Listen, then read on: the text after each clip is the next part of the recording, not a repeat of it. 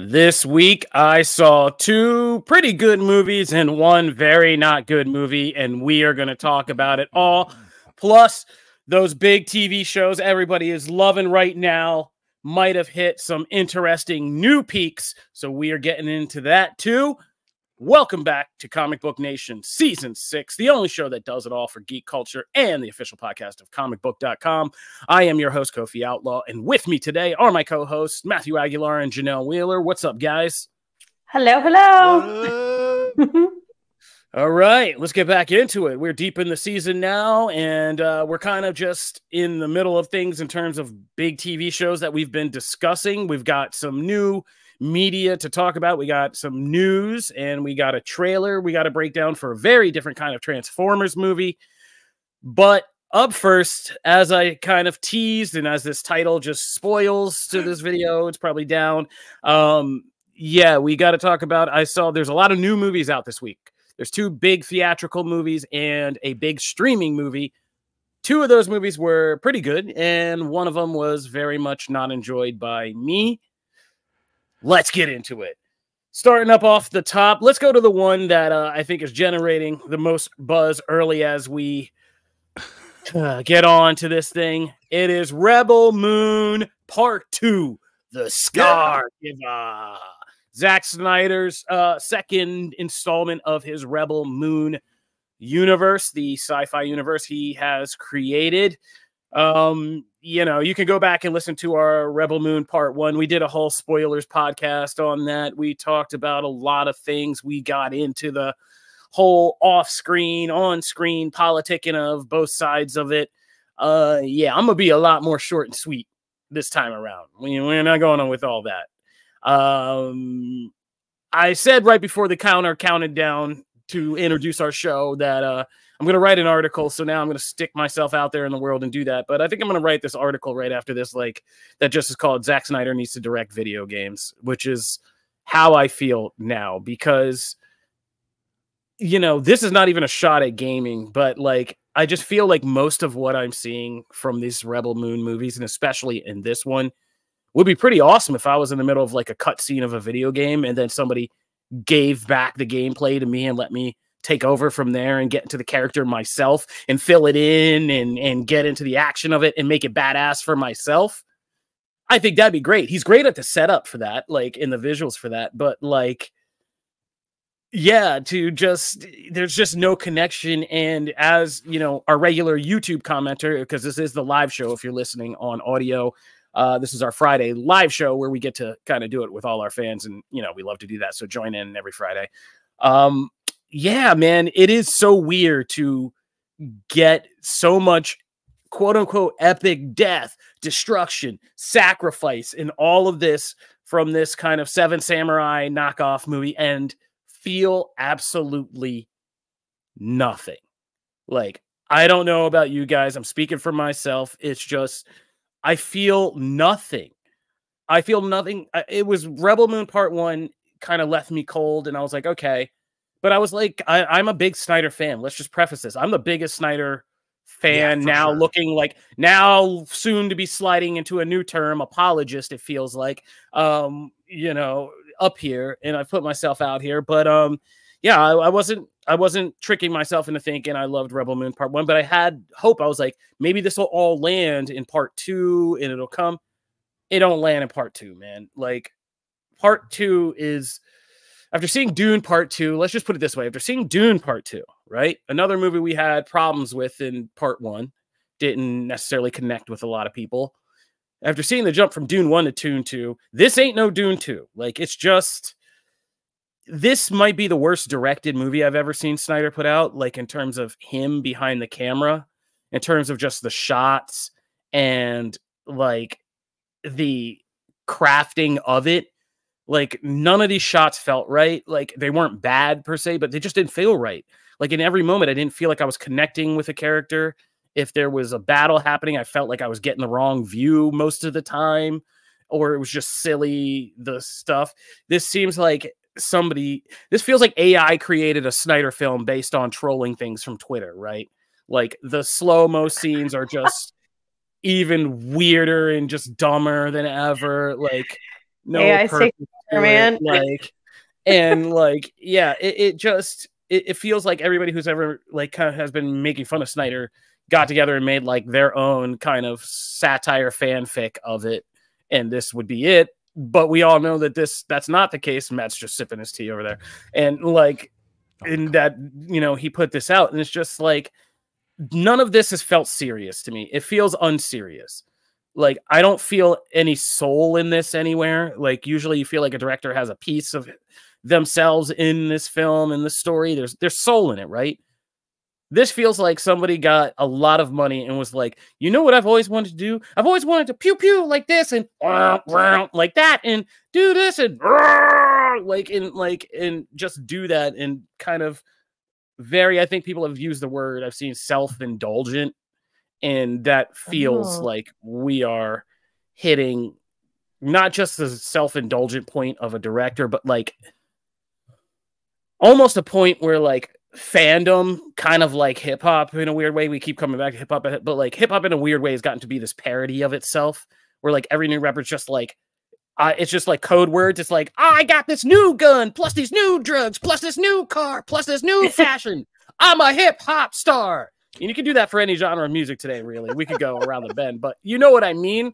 Like, and it feels like this movie is like the ultimate geek fandom movie, because we got laser swords, cybernetic hands, steampunk, anime, plus we got some Kurosawa stuff. And it's just like, okay, but just by putting these things on screen does not make them cool, right? Like Anthony Hopkins' mecha robot does not make it cool just because he's there. There's nothing. Don't besmirch the name of Jimmy. Don't besmirch Jimmy. Is that even his name? Is that his name? Yes, they're Jimmys. They're Jimmys. They're robots. Okay, I was just testing to see if you really knew, because I was like, I don't know if people even really know, so I was just testing. But you knew, Lord. You got me. But I feel like I'm starting to get to be like this black hole of negativity. You guys take over, so at least the blame is shared, you know. Well, Matt, like, no, do you want me to go? Well, I'm leaning really heavily on you guys here because of my lack of Star Wars knowledge. And I feel really stupid that I kind of enjoyed this. Like, I'm like, don't feel stupid. Am I watching this wrong? Like, what am I doing? No, do not let me gaslight you in any kind of way. Go off. Tell me what you thought.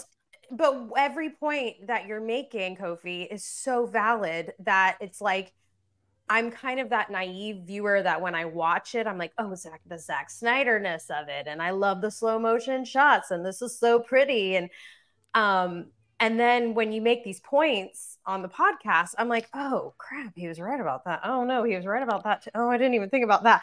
And so now I'm really curious what Matt thought about it. Okay, so it was pretty much a complete genre flip when part one hit, because me and Kofi are often on opposite sides when it comes to Zack Snyder projects. Because my thing is, all of these points are, you could have said about any of his movies. These are some of my biggest issues with his DC films. But here's the thing, without some of those things attached, right? Because my issue with him was always in those previous projects of like taking on too much in a very like small amount of time. You know, my biggest thing with Batman v Superman, right, is not Ben Affleck as Batman or Henry Cavill Superman or even some of the shots that are in there, because they're amazing. It's the fact that you tried to fit 3 iconic storylines into a 2.5-hour film, and then was surprised when it like blew back on you. I was like, I didn't understand that, right? So like, it was just from planning. This, I don't have that attachment to, right? Because it's not Batman. It's not tied to some iconic Trinity thing, right? It is a smorgasbord of things we love in geek culture. It really is. It is like one of those 80s adventure cartoons come to life in Zack Snyder's hands. So you have laser swords, you have all the pew-pews, you have all that stuff, because all of that is correct. And I came away from one, though, seeing the flaws. It has flaws, absolutely. But I really dug it. I was in. I was like, I'm into this, like samurai classic story we've seen over and over again, but I'm in because of the mix of tech and the mix of the characters that I actually really dug and all that stuff. So when Snyder pitched part two as a, hey, that was a setup for the team, and then here's a war movie, that's what this is. And it's a balls to the wall war movie as far as like, there is a ton of action. The action here, I mean, there's some stuff that just like, I just loved. I just thought it looked so cool. A Jimmy right there. Now there's not enough Jimmy. There is not. There should be way more. And that's my biggest issue with the movie is that, and I cannot believe I'm saying this in 2024. I really want to see the director's cut. I really want to see both. And I cannot believe I'm saying that. But I want to see the extra hour of content plugged in on each one of these, because my biggest issue with this is that certain characters, Titus rules in this. He gets moments. There's several characters that get their moments, but then there's like half the team that doesn't. And I felt like, oh my, like you know, crazily enough, you either needed to rein something else in. I don't really know where that is. I guess some of the history stuff. I still have my issues with the big villain of this. I never felt delivered. That's my other big issue, is that I still feel underwhelmed by the big bad. I never felt like, oh yeah, that's Thanos. That I never got that vibe. I just was like, that villain just, you know, Ed Skrein's villain to me is the central part of this. He's the villain that like, oh my God, he's cool. He's a threat and whatever. The one that's above him, that's supposed to be the big bad, could care less. Like that would never resonate for me. But as far as just the stuff that's on the ground moving, we're constantly moving. There's a ton of action. I dug it. It's fun. There's some stuff that's underbaked, but I feel like it's just because I needed more time with those characters. It should not take you, is my other big issue with Snyder. It should not take you 4 hours to do that though. So he should have been able to do it in 2.5, 3, like tons of other directors do.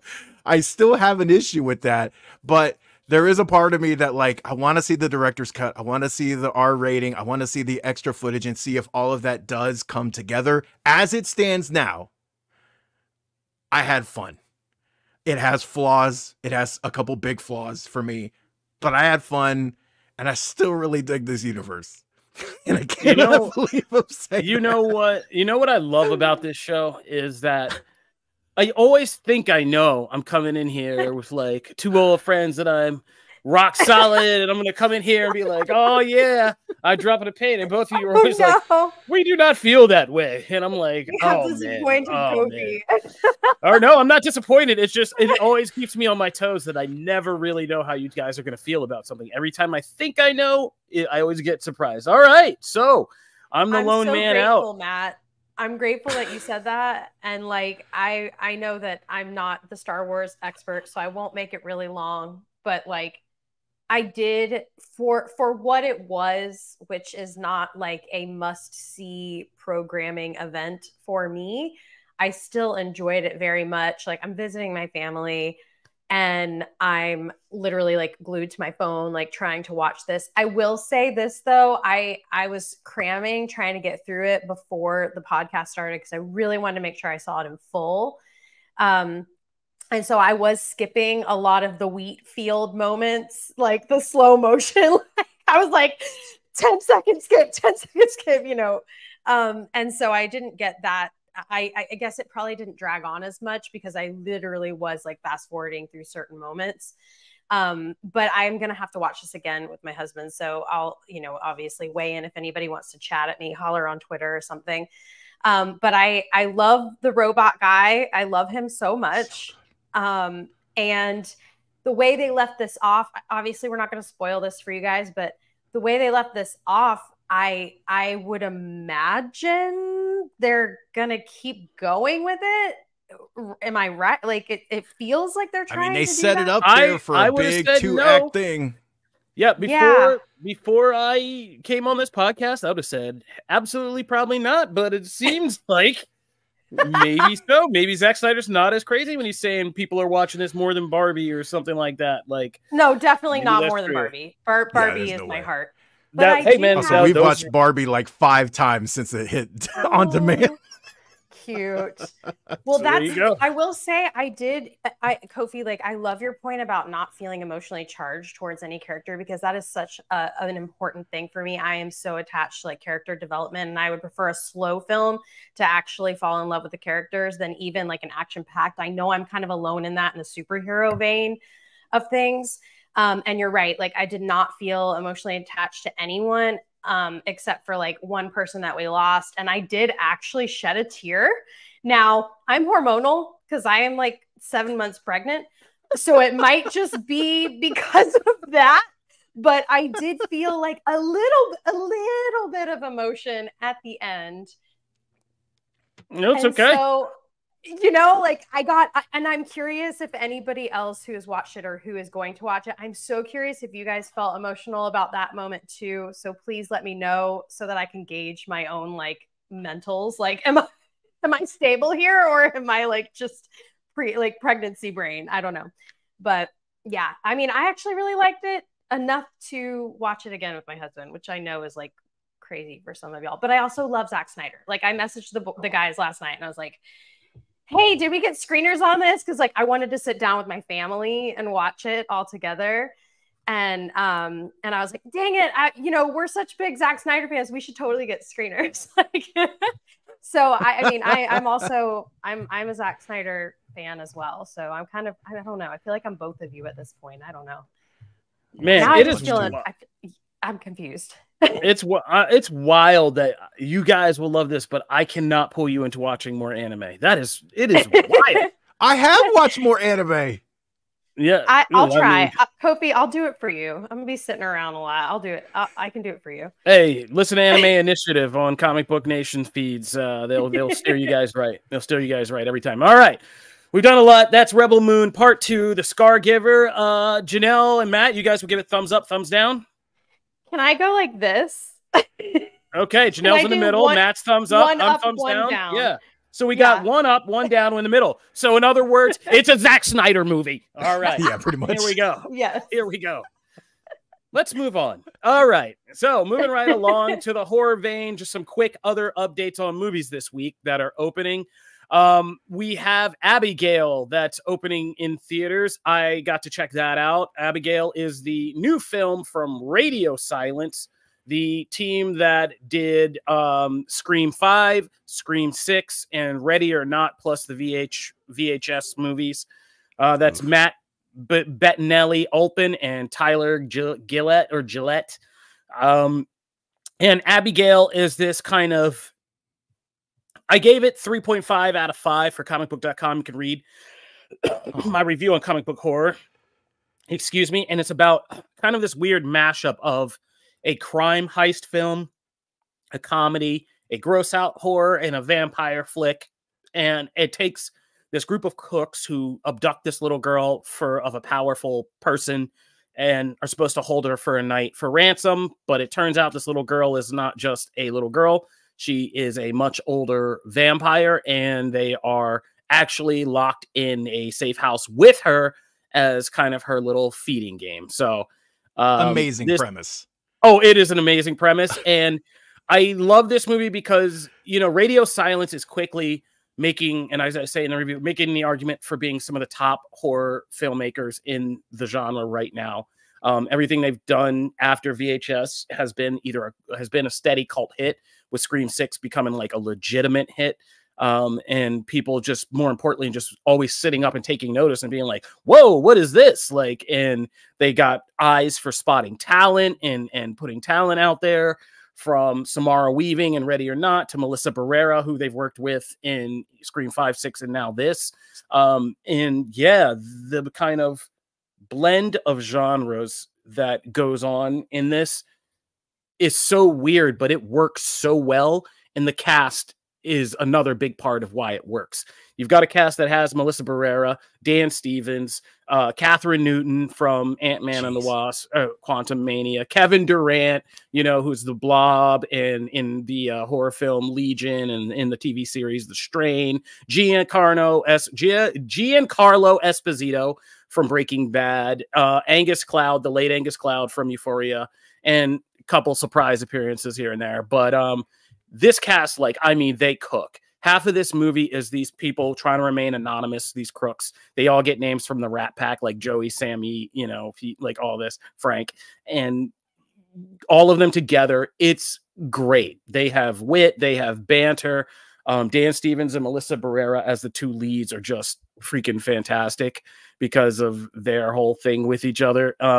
And yeah, the girl who plays Abigail, Alicia Weir, who played, she was in Matilda, in that Matilda musical movie. You know, she is a young star rising, and the stuff she has to do here is more than, like, you know, we give Linda Blair and like people, young horror actors or actresses, like a lot of credit, but like this girl has to do it all in this movie. She has to play innocent, has to play freaky. She has to do like some fighting and stunts and all kinds of stuff, some dance. So it's pretty around the bend, and yeah, it's a good time. And Radio Silence, I think I said just to conclude in the review at one point, I'm like, at this point, you can know that if you hear it's Radio Silence, they have a big mansion, and there's an ensemble cast, like guaranteed good times. Guaranteed good times. You're gonna have a good time, and Abigail is definitely a good time at a horror movie, while still being pretty brutal and freaky for a good portion of it. So this is what I might see, because the premise is so good that like I never go see horror movies, and this might be one of the few like I seek out because I just love the premise. Totally so agree. much. Vampires, man, I love vampires. No, and there's even like funny references to like Twilight and what kind of vampire we dealing with, and like but it's like a classic good like scary kind of vampire things, and there's some pretty neat vampire things, and there's one classic line about kind of vampires in this that I audibly laughed out loud when I heard it at like one point, and it's great. So also, yeah, they messed up. I know we're not going to get into the off-screen controversy and all that, but Melissa Barrera is that final girl right now. Like, she is that final girl of the horror genre right now. And like, y'all really messed up on that Scream thing. Not bringing back this team of her and Radio Silence. They're clicking. Like, I mean, it's sick how well they're clicking. And like, yeah, y'all messed up. I mean, no shade at Nev Campbell and Courtney Cox and them. I always love OG Scream. But like this was the proof. Like, everybody kind of was morbidly curious to see, like, oh, you know, after that stuff with Melissa Barrera, will this film also, would she even be able to like deliver in this? Like, yeah, she plays a completely different character and is awesome in this film as well. So, oof, that gets messy. But before we get too off that cliff, let's go to one more film. The Ministry of Ungentlemanly Warfare, the new Guy Ritchie film, which is out in theaters, was reviewed by Comicbook.com critic Patrick Kavanaugh, who gave it, I believe, a 2 or 2.5 out of 5-star review. And this is a rare kind of case where I'm going to quickly just say that, like, you know, we always respect our fellow Comicbook.com writers here, obviously, but I disagree with that one. I would also give it equally like a 3 to 3.5 score out of 5. This is a movie where Guy Ritchie kind of, it's this weird mix of Guy Ritchie where you can see where he's grown from like into an Aladdin director, but where he still has that Lock, Stock, Two Smoking Barrels and Snatch kind of underworld saga edge to him. Thank you for the high production. That was very dramatic. I loved it.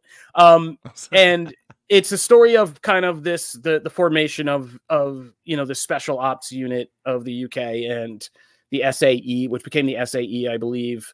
And it's about the mission they went on to at the pivotal point in World War II to stop Hitler's U-boat kind of dominance of the seas, which was keeping us, the U.S., out of the war. And if it's all fun, I've done too much World War II history. This is getting boring. But the point is, this was a special ops group. And so it's like kind of one part Guy Ritchie movie, a little Inglourious Bastards, and a little bit of history, right? Now, people have had a lot of issues, and I think Patrick kind of pointed out that this movie doesn't know what it wants to be, just kind of slick fantasy about how these guys, about larger-than-life people that were almost like superheroes, and this, or kind of historical nail-biter thriller to show you how close it came in World War II. And it's true. They walk a line in that. But as I was saying to some other critics, because I had to see this and Abigail back to back, and we were talking about this movie the next day, I was like, you know, while I was watching it, I realized I didn't want dramatic stakes. I did not want to be concerned or nervous in this movie. At no point did I want to feel like the Nazis might win, like this might not go well, like we could lose people, like, and it's not doing that kind of thing. Like, these are guys who like literally walk in the room and just lay everybody down. There's an awesome sequence of Alan Richardson's character, who's this crazy Swedish kind of murderer, just going through a boat with a bow and arrow and a hatchet. And just, I mean, it's crazy. Somebody's going to probably do a video about how many Nazis he kills in this sequence. Like, and it's just pure high fantasy about kind of World War II heroes. And yes, they're based on real people, but this is in no way a real movie. But it was enjoyable in that way.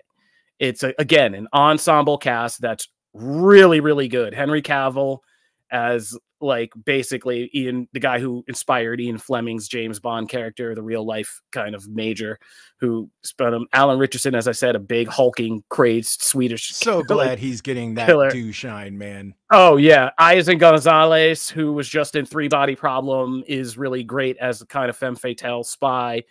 Henry Golding as a bombs expert. Alex Pettyfer, who I haven't seen in a long time since like the Magic Mike days, is really good as well. And just everybody in this. Babs Olusamokin from Dune and Star Trek, Strange New Worlds as the Doctor, and that is good. And even just smaller appearances from like Carrie Ells and other people are really good. So it's slick.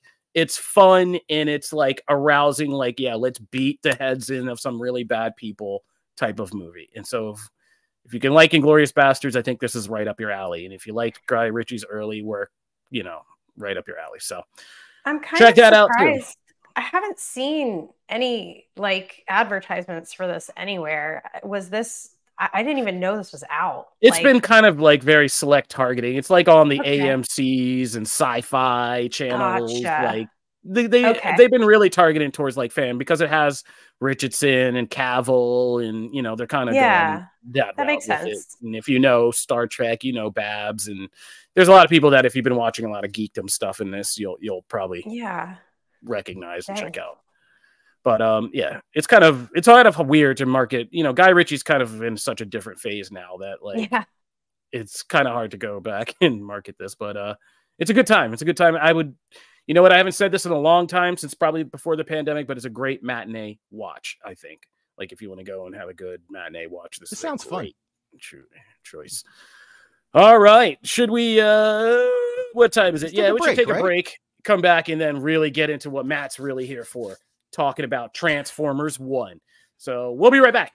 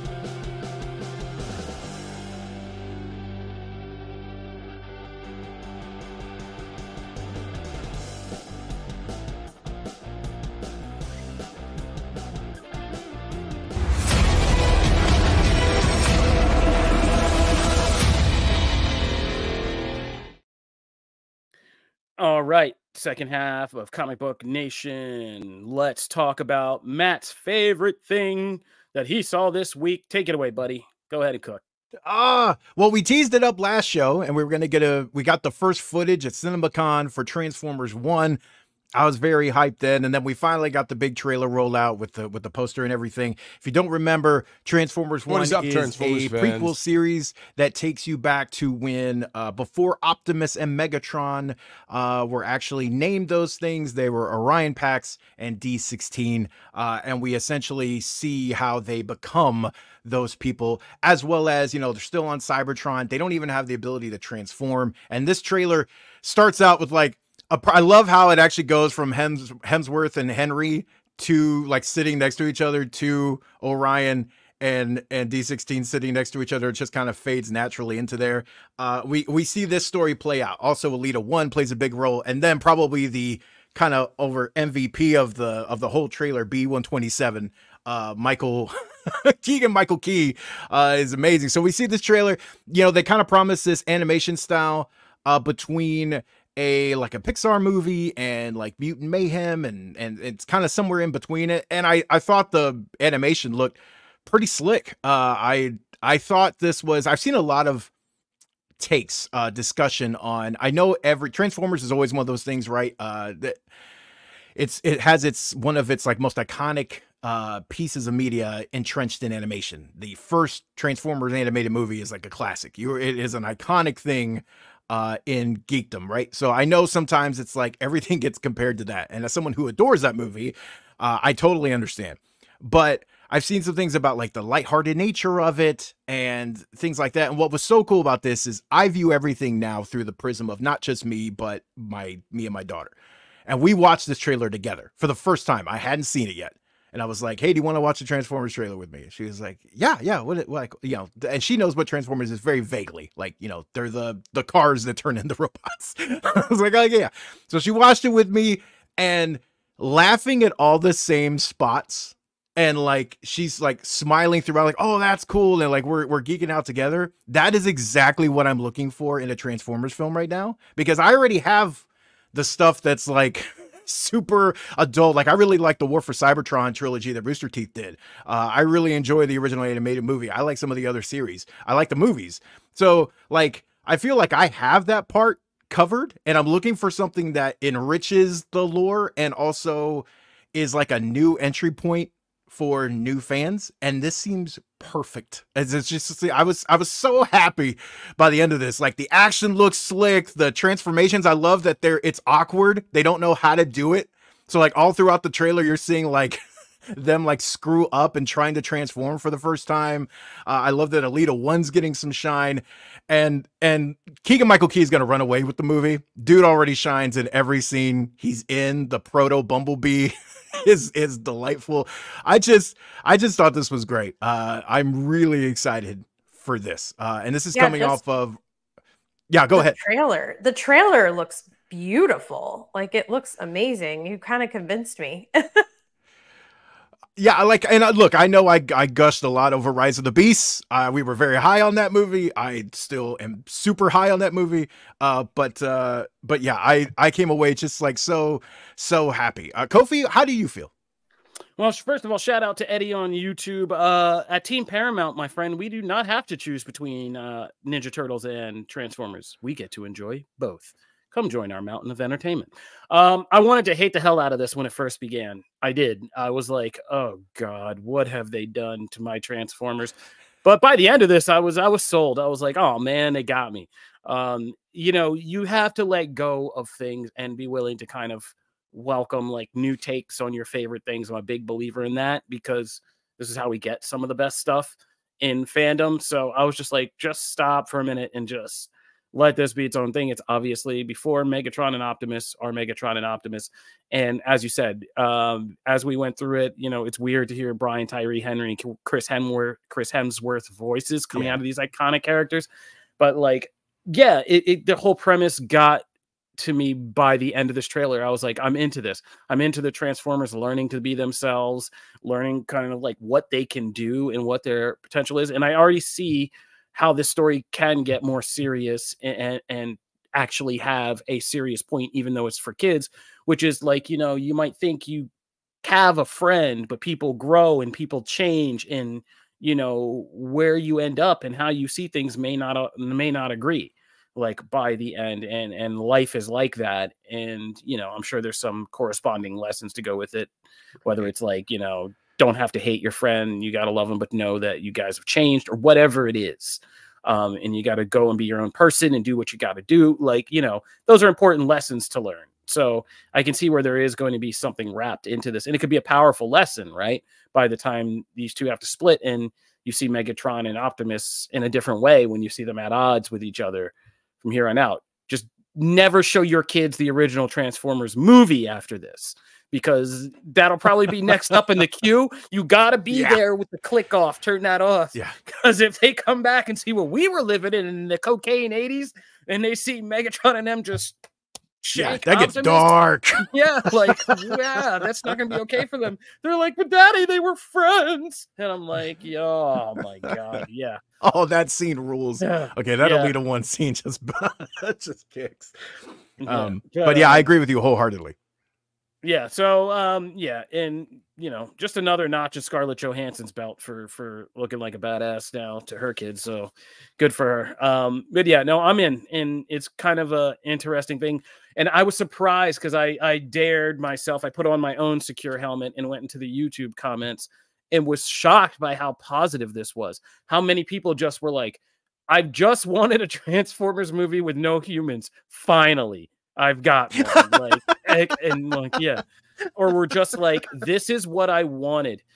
Transformers are stupid and I love it and I want the cheese and this is it. Like, this is the snack I wanted. So I was surprised. And again, apparently your old boy Kobe is just aging out. I'm becoming a grumpy old man. I've lived long enough to become the villain. But yeah, no, but I mean, but I wasn't against it. I thought I was like, I'm not going to like this. And this first scene started. And then by the end, I was like, damn it, I'm already in.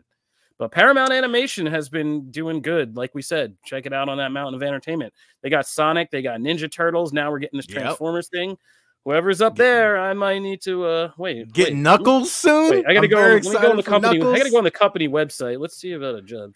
Jobs out there. Right. So Janelle, I know. Go ahead. So it won you over, right? Yeah, I mean, I actually am like kicking myself for not watching this, because this actually seems like something I would really, really like. And you guys know how I feel about animation in general. It's not like my favorite, but certain shows have really won me over. Like, I love What If. I love it. So I feel like this could be one that I chew on, that I like a lot. I'm just telling you, even just from the trailer, like, I'm kicking myself for not even watching the trailer until now during our podcast. And I'm like, dang, this actually looks pretty impressive. And especially if there's like humor, and I love like I need like a lighthearted, like less serious, especially, okay, X-Men 97. I know we're going to get to it, but like that it's heavy. Like, it's so, you know, I feel like this is a nice departure.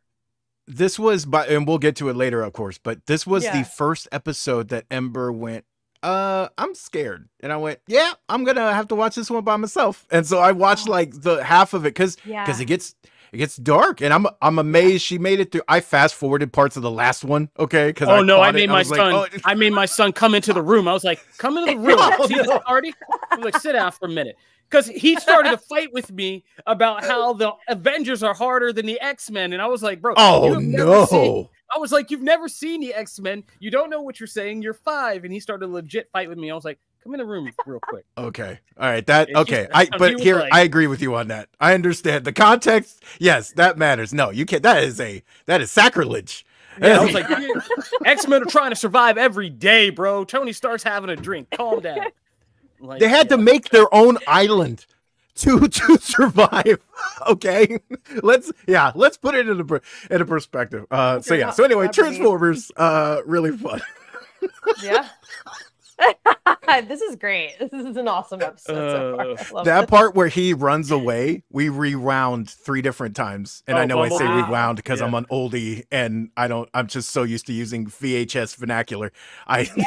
It's not what we did. We went 10 seconds back, but whatever. We watched that scene where he runs away because there's the big threat pops up and then he literally just bolts and doesn't say anything. We watched it like 3 different times. It's great. Anyway, there you go. Yeah, I mean, I like that, like Ninja Turtles, just to conclude, like there seems to be actual comedic sensibilities behind this. Like, it's not cheesy funny. It's actually like funny. And like, I really like that, from the voice cast to just the writing. It's legitimately funny. That's kind of what sold me on this. It was like, oh, this is like a comedic Transformers movie. Like, okay, like I'm kind of down with that. All right. Matt, you can only cook us another one of your favorite topics, so go for it. Oh, yes. We got to talk. Do it, Kofi. Do it. The Witcher. There it is. I gotta say, it's a tradition. It's a tradition. Yes, so The Witcher season 4 and season 5 got a big update. Number one, we saw Liam Hemsworth not in costume as Geralt yet, but we saw him with the whole cast. They are starting production on season 4 starting now. No release date given for season 4, but it was amazing. When you watch this video, it's amazing to see like Lawrence Fishburne's in the room. You forget that like we're getting Regis, we're getting Zoltan all in this season, and to see them all together, man, I was so excited. Like I'm like the Rock over here getting goosebumps. Okay, it was awesome. And then the other big news was not only that season 4 is underway, but that season 5 is already greenlit and will be the final season of the series. Over this season and season 5, they're going to be essentially taking on the final 3 books from the saga, and it will be finding its conclusion. No other release date kind of info was given. Typically Witcher hits in like, holiday time, typically a December release. So I would say probably for season 4, probably next December, if I had to give a guesstimate. But since they're just starting now, but who knows, maybe it'll be earlier. I am very excited for this. I'm also actually very excited that we have a plan, and we've actually already announced that hey, this is going to be our conclusion. So I like that we have built this final arc. I think it's a good call to end it with season 5, go out on a strong note, take the best parts from the next 3 books and really hit hard with them. And I got fingers crossed for Liam here that we can step into that role and do some fun stuff. So I'm feeling hopeful today, and I'm excited to see what they got cooking there. Oh, all right. Yeah. I always do like when we do get a controlled ending, right? It makes me feel better that like things are going to be kind of structured. There's purpose, and we know what we're doing. I feel like there's less chance of filler and just kind of delays, and we're going to get just good content and get out of here. And, that never means the end for The Witcher, because they've already sprung this thing into a whole thing, right? Oh, so this will be like, it'll just be like kind of the end of Geralt's story, I guess. Yeah, right. It'll be the end of this particular, essentially. I would be curious as to because they've made significant changes to the books. Not as many as I feel like people make it out to be, but they've made some big changes to the story and character. So I'm curious to see how they close it out. But yeah, this saga essentially would be done. And so, now I cannot remember, Janelle, did you finish out? You finished out, right? Oh, Season 3, chapter 2. Okay, yes. Yeah, for sure. Okay. Big fan. How are you feeling about Liam? Well, this footage of the table read looks encouraging. Everybody seems really, really happy and smitten, so that's good. I have not been the most optimistic, but I'm so, it's nothing against Liam. It's me just being extremely loyal to whichever actors are placed in roles from the jump. And when they get rid of my favorite characters on shows, I tend to tune out. Or if they replace them with someone else, I tend to fall off. I mean, Walking Dead is a perfect example. I was probably the biggest fan you'll ever know. And then when they got rid of Glenn, I just kind of fizzled out. So I don't know. I really like Cavill, and I'm cautiously optimistic as I usually am. But like I said, this table read looks really encouraging. If you guys haven't seen the footage, you guys can find it. If you're just listening and you're not tuning in with us, everybody's smiling and laughing and clapping, and that gives me hope. This cast is stacked for this season, and I think they were smart to do that because you are hitting the last 3 books, and because they've brought in 2 other fan favorite characters. I mean, I'm telling you, Regis and Zoltan are 2 like beloved characters. So the fact that they're adding them to the group, I think they were smart. They've taken some of the pressure off of Liam having to carry so much of as Geralt, right? Because you still have Yennefer, Jaskier, you still have Ciri, but Ciri and Yennefer are going to kind of be doing their own thing for a while. So I think it was smart for them to bring in other characters to kind of add to the band and have him be able to play off of, because that's when Geralt's at his best, is when he has someone to play off of. So I think they've made some smart decisions. We'll see. It will all come down to how, you know, the chemistry is and how Liam does in the role. I feel bad for him. I'm very I really feel bad for him it's hard, man. It's like number one, hard Miley to step Cyrus is crushing it. Yeah, I was gonna throw that shade if you didn't. Miley Cyrus is having a moment. I'm walking through the woods, listening to when I used to be young, you know, like it's everybody's dogging on Liam. So like, I want this to be so good. I really want it to be awesome. Plus, like, I'm such a video game like adaptation lover in general. I feel like I don't always, like, not everybody knows that, but like, I literally play video games for a job. So like, aside from the podcast, so whenever I see some of like the most brilliant video games getting turned into like projects and doing well, I get so excited. So this was just like, I'm with you, Matt. I was so excited when this first came out. I was the biggest fan. I was like, oh my gosh, they're doing it. Like, they're actually like giving honor to this game, like and so, you know, a change is scary, but I just like, you know, everybody's saying in the chat, I feel like everybody's kind of like really wanting it to do well, and I'm with y'all. Like, we are one. We're together on this. There's a perfect question that I think, like, so Eddie asks in the chat, is the show better version of, or the game version, which is better, kind of yes or no, and that's hard. The thing. I can't say yes or no because there's elements of each that I prefer.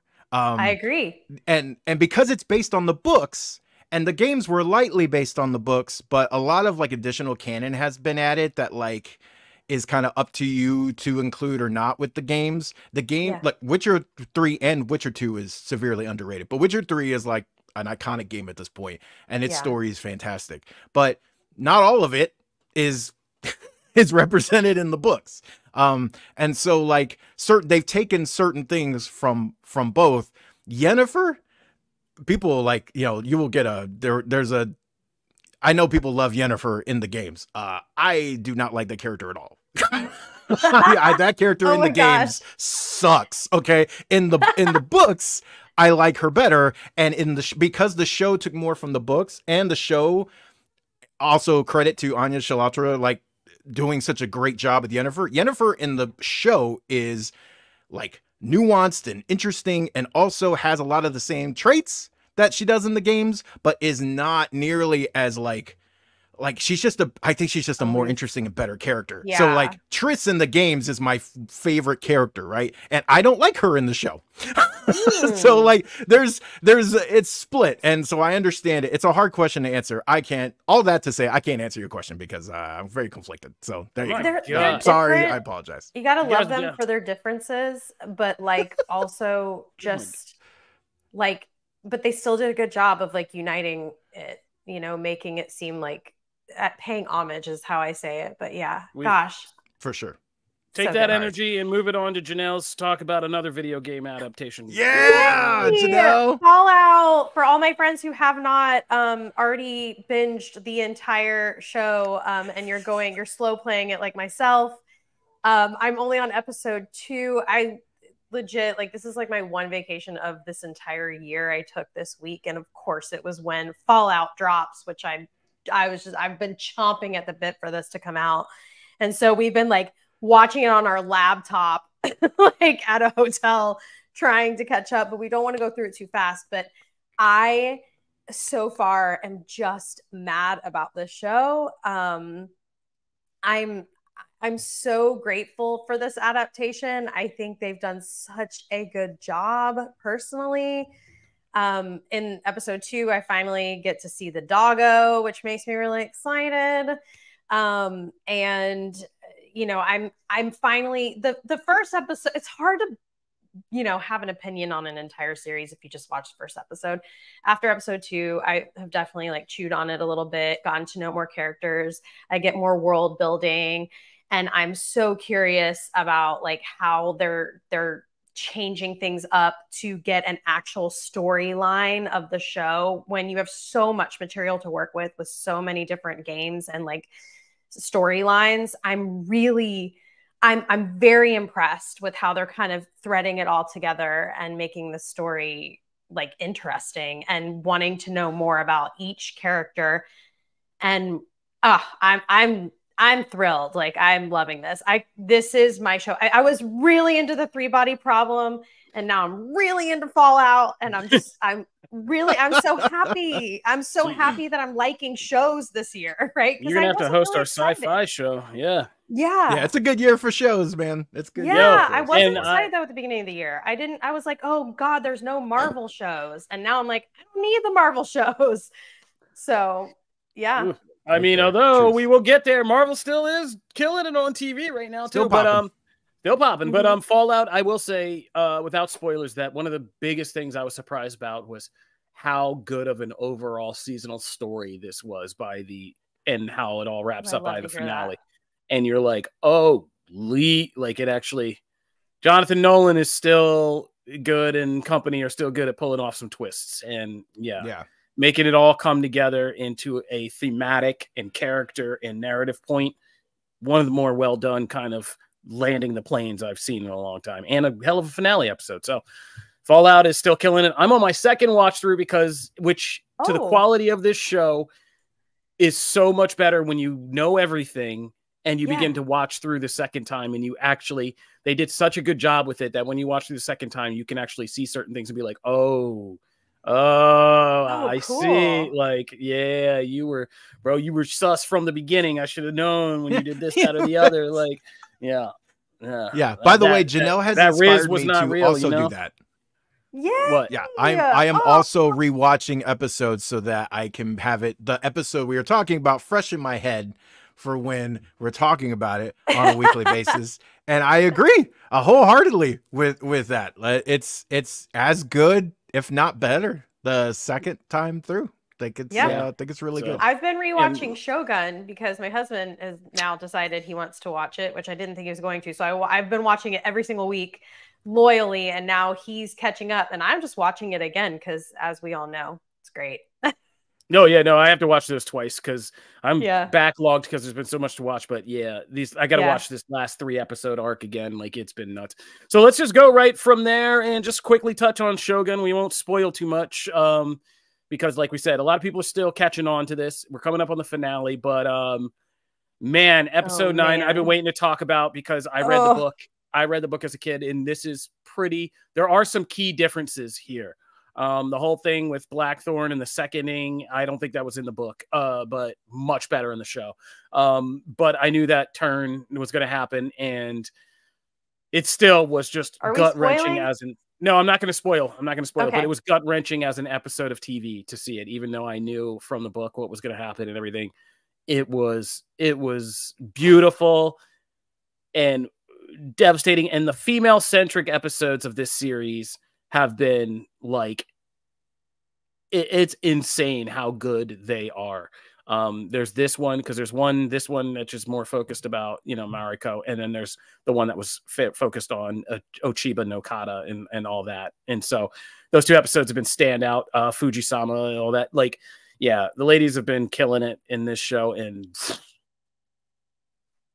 I made the mistake of watching this in the middle of the night, and I was like, when it was done, I was like, I need a drink, but it was the middle of the night, so I was like, I'm not there. I'm 42, bro. I might die if I do something like that. Yeah, I might literally die if I do something like that nowadays. So I was just like, I gotta try to go back to sleep, and that wasn't successful. But oh man, and I wrote about this for Comicbook.com. I dissect this episode a little bit, and just kind of what I'm amazed by is how well Shogun earns everything that it pulls off when you go back and look at the series again. And like literally everything everybody said, all the themes they've been discussing the whole time, all those conversation scenes, all of that, like preparing you for moves that got to be made, things like that are like unconscionable to us that we couldn't understand, and having people do with, you know, duty and life and death and all that stuff it's unreal. So I'm loving this. Anything you guys, I'm trying to be so careful right here. Like, yeah, I know, I'm with you. I will just say, like, the whole time I'm not doing,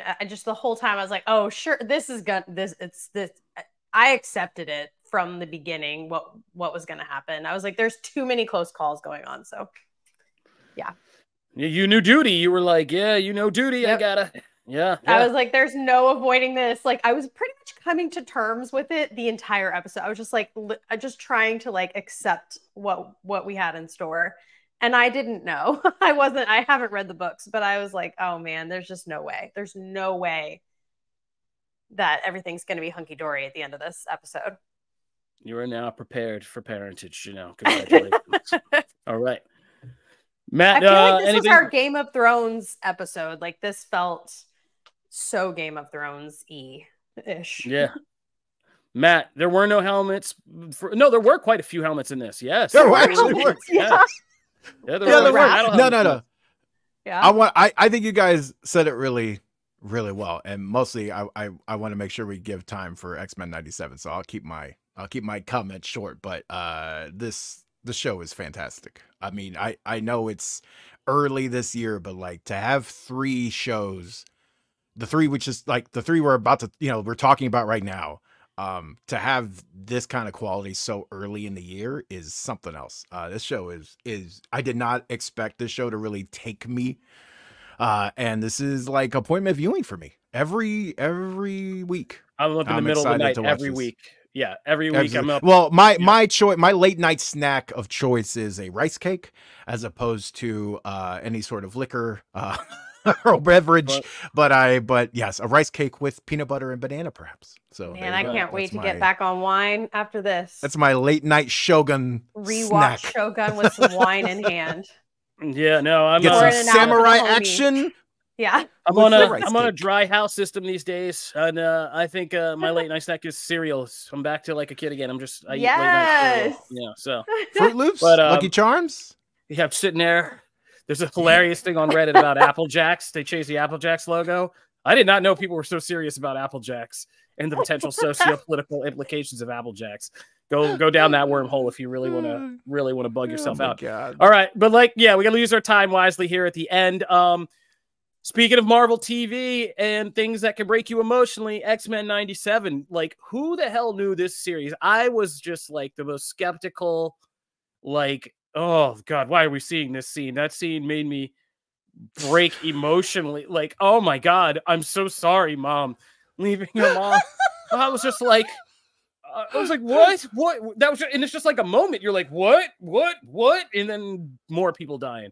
Yeah, X-Men 97 follows this up, and you know, I don't feel bad about this. We could spoil this a little bit. It's been out for a couple days, and this is just a mild spoiler, but we got, you know, we make this another surprising jump in this next episode. It's not a complete follow-up to this harrowing episode with the kind of extermination of Genosha. We make a jump, and it's the Shi'ar Empire for an Xavier story. But no matter how goofy the premise and comic booky, I mean, we had this in episode, we had Gladiator, there's a Vulcan sighting in the background. Like, this is deep cut Marvel cosmic stuff. They still make it X-Men 97 so serious for like adults in a kind of way. From Deathbird dropping my favorite line of the week, which is Milky Way Ghetto. God. And yes, that was the horrible racism against our planet. And just the terms, like, yeah, I mean, there's a lot of people from a lot of minority communities that were just cracking up at this, and Black Twitter was hilarious because they were like, oh, finally other people see how it feels now when it's like the whole planet and somebody else talking like this about you. Like, yeah, it's a little rough when the whole Earth, when everybody on Earth gets thrown into these comments like that, like we're all just trash. But it has messed with me. I'm not going to lie to you. X-Men's got me effed up out here. Like, really wondering. I'm really wondering if Earth isn't the smelly kid in the cosmos. Like, I feel like it's increasing evidence. And we had that report, right? That was like recent, that there might be a galactic coalition, and we're just like the people they want to avoid. And that's why we never see anybody, because we're like a quarantine world because we're too dangerous. And like, I'm beginning to feel that way. Like, X-Men's got me out here feeling some kind of way. Although me and my little brother do have a hilarious thread on Facebook and one of the fandom things about as humans, what are we going to come up with for racial terms for bird alien people? And there's some hilarious suggestions in that thread. In old country for old country racism, I think we're going with hollow bones. Them old hollow bones. Yeah. Deathbird is unintentionally hilarious in this episode. Like, she has a couple lines. Like, there's a couple lines. The thinking the quiet part out loud exchange as another great exchange. Like, I did not see like Deathbird hitting that hard. She came in, but it was fantastic. Yeah. Her most serious weapon is her forked tongue. Yeah. There was something about us being apes too. I was like, man, this sounds so racist. Like, I know it's just like a comic book thing, but like, this sounds real personal. Yeah, this was hard, man. Like, especially after the last episode hitting, just wrecking everyone. And then for this one, this was a little bit of a, I did love Brywood's comment about Ronan getting cooked and everything. Everything. It's great. It's a great comment. Also, thank you, Jay, for the compliments on the hair. Thank you very much. I appreciate it. I just think like there's a little bit of like nerd, like, I just love seeing so many characters that like I didn't really think I'd see. I mean, aside from not seeing the Starjammers, like, I really like seeing Gladiator, seeing Lilandra, seeing all these characters pop up and seeing that whole side of the story told. I really didn't see that coming, at least not this early. And then once you like, you know, you're kind of like watching this, you know, drama, right? It's very much like the soap opera side and the politics side. And then you go to the Stormforge stuff, and that's like creepy. There's some creepy scenes. They did that extremely effectively. But man, what a payoff. Like, and without like getting into like spoiling that entire thing, like the way that plays out and seeing like a really earned moment, that was awesome. Like that. No, that we gotta address that real quick. We gotta address that real quick. Okay, so do we want to spoil it then? Yeah, we gotta address something because I retweeted this, but people are bugging, bro. Like, man, at least we were just cooler in the 90s about stuff because people are bugging about Storm's costume moment, right? And they're like, and there's this big debate online about how did she make this costume? Bro, this entire series starts in a mall. And when they save Jubilee, the first thing Storm does is put her hands to the sky and lightning on her costume over her civilian costume. Yes. And you know what we did in the 90s because we were still smart as a nation back then? We didn't ask questions. We said nothing. We said, nothing. Oh, that's cool. Cool. Exactly. That was cool. Look at Storm. She's got whatever we called fit on back then. And then that's so true. Now everybody's on Twitter debating. Who cares? Storm's a witch in the comics now. Like, Storm can do anything. So Storm made it. That's so true. I didn't even think about that. That is so. I also do love what version of the costume it is. I love that we got like that transformation. Yeah, that's great. So good. Yeah. So all right, I freaked out about Janelle. What are you thinking about this one? I mean, it's just so intense. It like very much. I can't believe this is an animated show and it's getting kind of the emotional responses that I'm feeling from it. I'm kind of blown away. And this is sort of made me rethink the way that I look at animated shows in general, really going forward. This might be the thing that actually sends me into watching more anime, like giving anime another chance. I mean, it is... This has blown my mind so far. I mean, this is the show that I watch first. Like, out of all of the shows that drop weekly. Yeah, it's climbing up there. This is my first one that I go for. And then I'll watch Shogun when I need to sit down and read everything. Yeah, I'm getting I'm with you. This is the one I look forward to most. I'm like, everybody leave me alone. I got to watch my stories. It's my stories about the mutants. Let's turn them on. It's such a sleeper hit. Like, it was not expected at all for me. I was like, oh, man.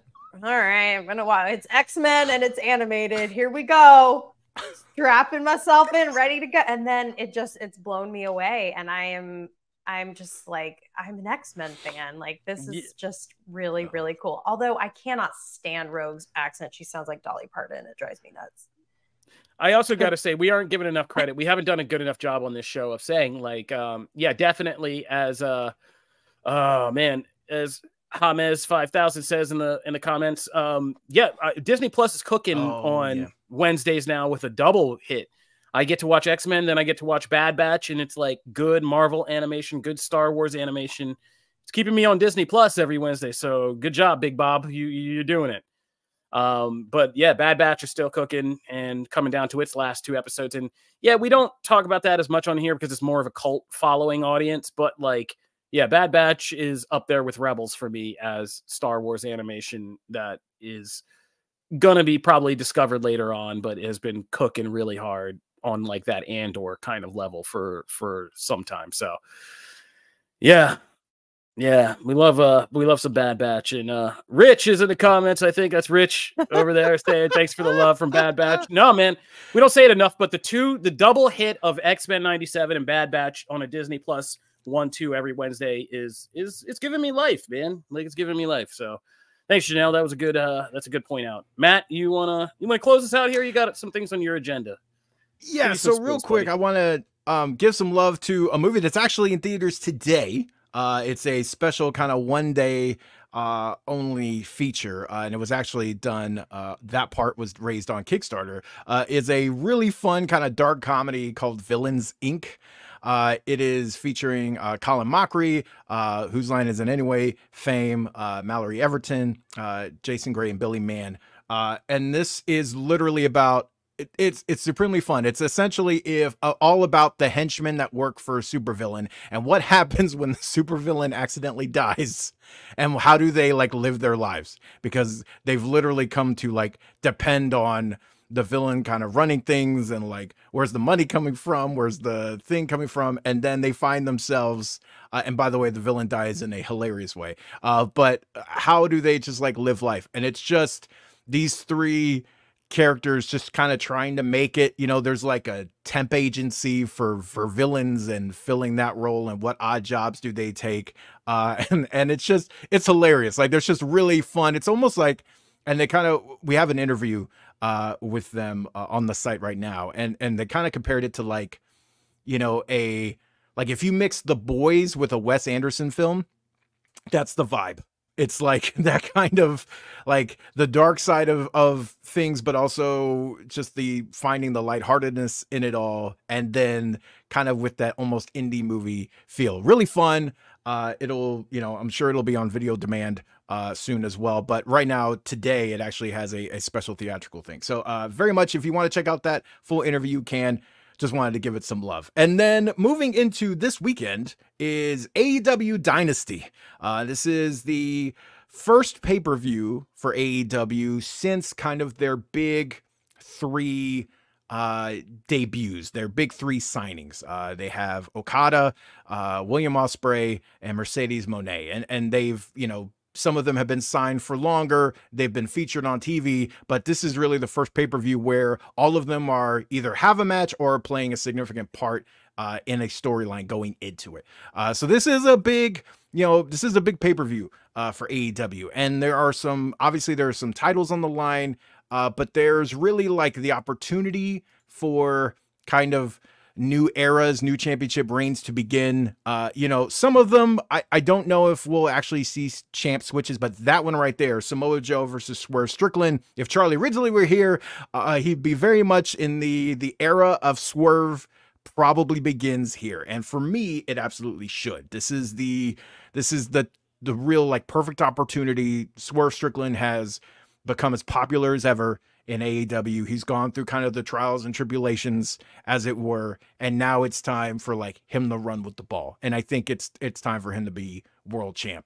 So I think that's one of the, if you know, none of the other, I don't know if Julia Hart loses to Willow Nightingale, even though it's because it's probably going to involve Mercedes, which one of the kind of other big takeaways is that Mercedes, you know, she's like prominently featured on AEW TV. They have made her the kind of represented her as the big star she is on TV. She's a focus, but she hasn't wrestled yet, and she doesn't have a match until Double or Nothing.